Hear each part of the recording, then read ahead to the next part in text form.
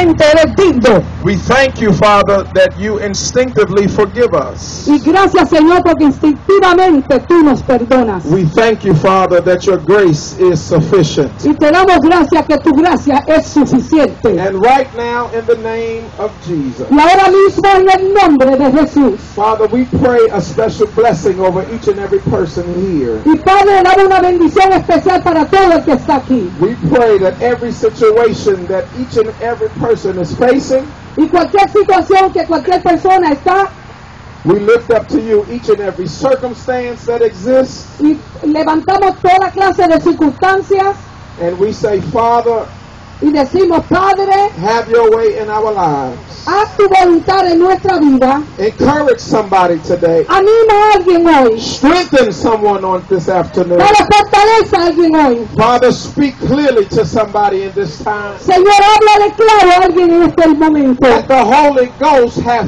full residence. Y deja que el Espíritu Santo tenga completa residencia. In the name of Jesus, En el nombre de Jesús, we believe it is done. creemos que está hecho. Amen. Amén. Amen. Amén. Amén. Would you please, before you sit down, I want you to find about 3 people that you don't know. Greet them in the name of Jesus.